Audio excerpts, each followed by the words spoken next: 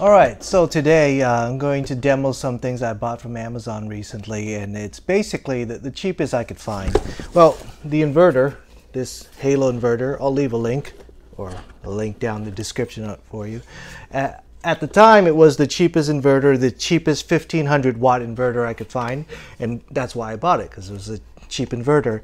You know, Amazon prices, they vary, so just because it was the cheapest the day I bought it, you might be able to find something even cheaper. But anyways, this is not a pure sine wave, this is a modified sine wave, and I'm going to test this with this. The cheapest, smallest refrigerator I could buy. The cheapest, smallest microwave I could buy. There were some cheaper microwaves, but they weren't smaller. So of the 0.5 size, cubic centimeter size, this is the cheapest. And not only is it the cheapest, I also bought the Amazon warehouse one. So it was a used open box, so it was even a little bit cheaper than that. I hear something rattling. That's not good. But anyways, we'll give it a shot. In addition, I got this. This was the cheapest 100 milliamp LiFePo battery, lithium ion, iron phosphorus battery I could find. I think this, when I bought it, was I think $400 or something like that. Like I said, you know, it might be $420, it might be $380 when you see it. Anyways, but I'm going to try it, and we're going to test out all the cheapest devices I could find. And I hear a lot of warnings about, oh gosh, you got to use pure sine wave. You know, it may not be as efficient or whatever, you know, and then other people are like, whatever, the modified will work fine. So we're going to try it. We're going to try the modified and test out this microwave. Amazon warehouse items, it's always a crapshoot what you get, and I've had mixed results with them. Sometimes I had good results, and sometimes I was just sent junk. So let's hope this is not one of those junk times, or else this video is going to be very short.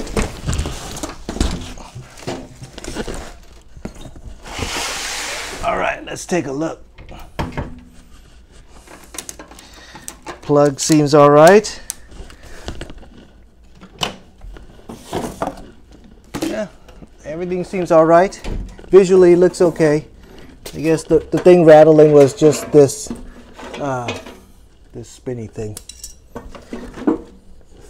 So it looks all right for an open box item. You know, there's still some tape holding things down. So I'm going to plug it in and then give it a test. Alright, so this is the commercial chef 0.6 cubic feet microwave. It's 600 watts. There was one, I think that was a 0.7 that takes 700 watts. So, but I wanted to make sure I got the lowest power, not just lowest size, but lowest power was the main thing, because I don't want it to suck my battery dry. But I'll leave a link in the description for it for you. Just like the battery and the inverter, and then we're gonna try it, so we'll see how it goes. Alright, so I got the inverter plugged into the battery. Well, it powers on, so that's a good thing. Plug in this sucker. Alright, and now let's see if we could get this thing to boil me some water. Alright, so I got about 12 ounces of water, and we'll see how well it boils 12 ounces of water. Let's put it in for, let's see, power has low defrost, medium low, medium high, and high. Actually, I think that's really good, because if you don't have a big battery, you might need to adjust that, because maybe if I put it on high, it might blow the fuse. Let's see. Well, it's not tripping, so that's a good thing. And I put it on for 2 minutes. I assume the 2 is 2 minutes. And let's see if this water boils in 2 minutes. All right, 2 minutes later, we'll give it a shot. Let's see if this is hot. If you could feel it, you would know it's not hot at all. Let's Let's test it 2 minutes plugged into the wall to see if that gives us any difference.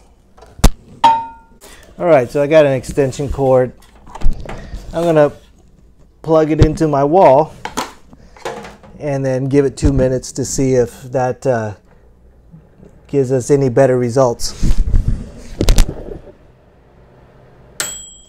Let's see if the water is any different. Now, plugging into the wall is no different.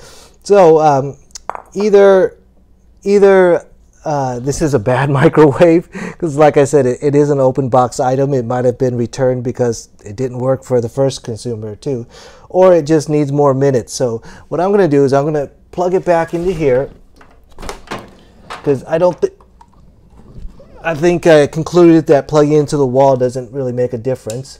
We'll turn that back on, and then we'll see if I turn this on to, let's say, 7. All right, so that's 7 minutes, but let's see if it's hot.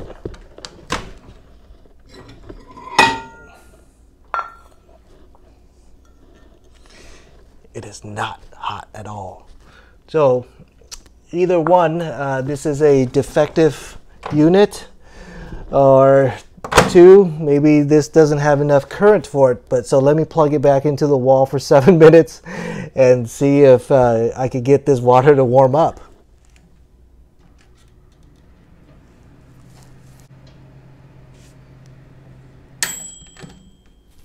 All right, so not only did this water not heat up, it's still cool. I noticed that the timer knob got stuck, and it was stuck and it wouldn't move. So I think it's safe to say this Amazon warehouse buy is a dud. Someone returned it because it was bad, and I got the bad luck of buying it. I'm going to send it back, and I'm going to order a brand new one that's not from the Amazon warehouse, and I'll continue this video in a week or so when I get that in. All right, so I'm back in my garage again, and I got a new unit. Let me show it to you. So I got a new unit. This is a brand new unit this time. This is not an Amazon warehouse deal. It's black, yeah, because the black was like $2 or $3 cheaper than the white, and I gotta keep consistent with my cheapest I could find, but this time cheapest new, because the used one didn't work. So this time what I'm going to do is plug it in first and make sure it works, and see how much it heats a 12-ounce cup of water. And then I'm going to try to be a little bit more scientific than my other demos. I'm going to take the temperature of the water, and this is just tap water I'm heating up, and then try to do it again using my inverter and battery setup. Packaging looks much better because it's new. It's not somebody repackaging it. All right, took it out of the packaging. Gonna put in this thing, this spinning carousel thing. If this does work out, I probably won't travel with this glass clanging around inside the microwave. I'll travel with this glass safely stored somewhere else, and then put it in as needed. All right, so I got the 12 ounces of water, and I have this meat thermometer right here that says it's 77. I'll measure what it reads for the water right now. We're gonna use that as the data point, starting off at 75. I'm gonna put it in here for, let's say, 4 minutes. I don't want to wait that long. Let's go with 2 minutes, and then we'll see how much it warms up.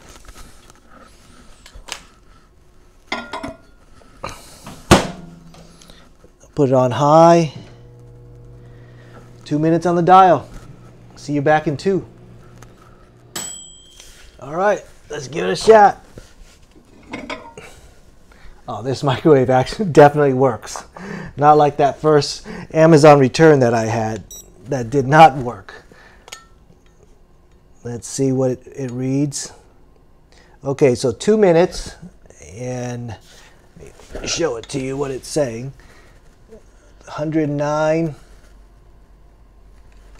115.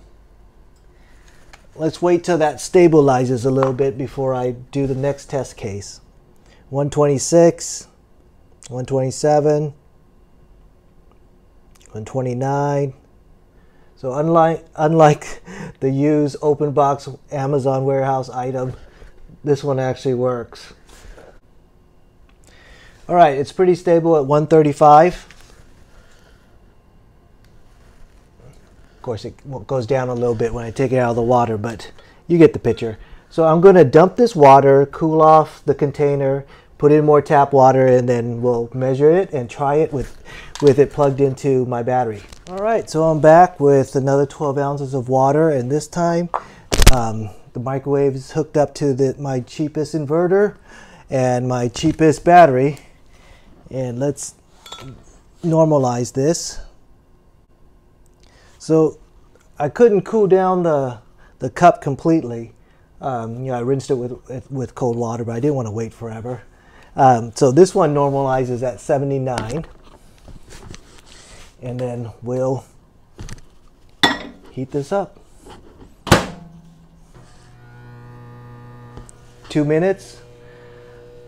Right off the bat, I could hear that it is louder running through my inverter. I hear that is a normal thing when you use a modulated sine wave as opposed to a pure sine wave, that your AC equipment is louder. So it's definitely the case for me. This is definitely louder, and I don't know if you could hear it, but I definitely can. But we'll come back in 2 minutes.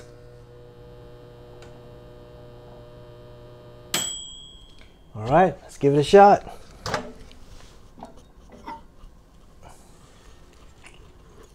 No, it's not warm at all. 79 still. That's not good.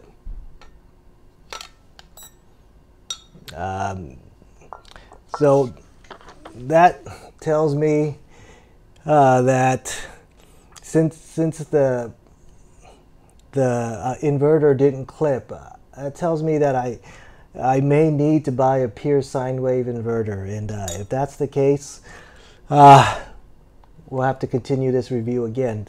After I already replaced the microwave, now maybe I'll have to replace the inverter and get a pure sine wave to see how that goes. So I'll be back in a week or so when the pure sine wave comes in. But before I come back, let me tell you one thing. Don't put your inverter on top of your battery like I did right here. The reason is the chassis is grounded. You don't want to touch that positive prong to the chassis of the inverter. You're going to get sparks. I felt nervous about doing it like this as it is. You could see I moved it over to the ground side, so if I did touch, it wouldn't be bad. But I did want you to see that I was using the inverter, and that's why I did something that I normally would not do. So please don't do it yourself. Keep it away from those prongs. This chassis is grounded. All right, just came in on Amazon, from Amazon today. The cheapest 2,000 watt pure sine wave inverter I could find. Let's see if this makes a difference. It'd be a bit of a waste of money for me if this doesn't work either, but we'll give it a shot. This is sold as new, but I'm starting to wonder if it is new since there's some packaging tape over this, but we'll give it a shot. I'm fairly certain it's not new. I mean, look at the packaging. It's pretty dinged up, but we'll plug it in to see how it works. All right, powered up fine, 14.3 volts. Let's plug it in and see how it works with the microwave. All right, so I got everything plugged in, and I got my 12-ounce water again, my handy-dandy meat thermometer. Okay, let's normalize it. All right, the water's pretty stable at 77, so that'll be our reference point.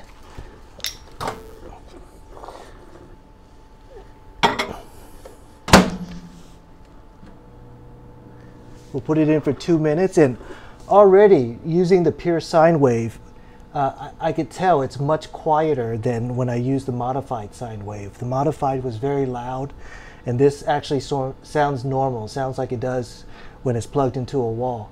So let's wait 2 minutes and then hopefully it'll be warm now. Okay, one thing to note, that this microwave looks like it's pulling way more than 600 watts like it advertises. It's pulling almost 1,000 watts. So just be warned, it may advertise 600 watts, but it may pull more. All right, test time.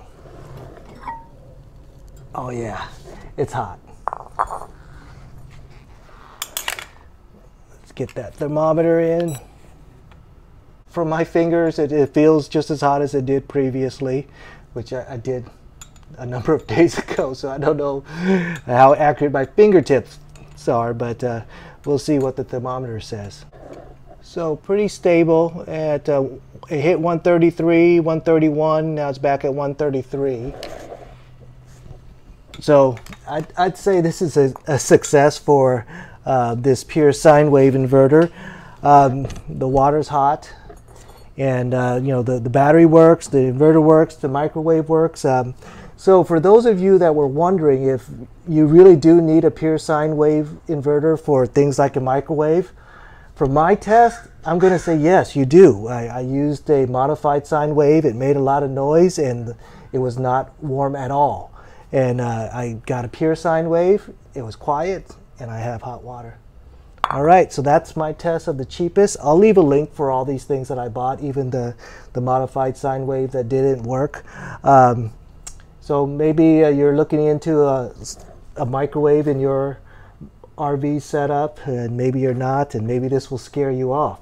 But you know, this was I think around $60. This I think was 120 or so, and the battery I think it was around 400 when I got it, something like that. But anyways, it's not a cheap setup, but it works.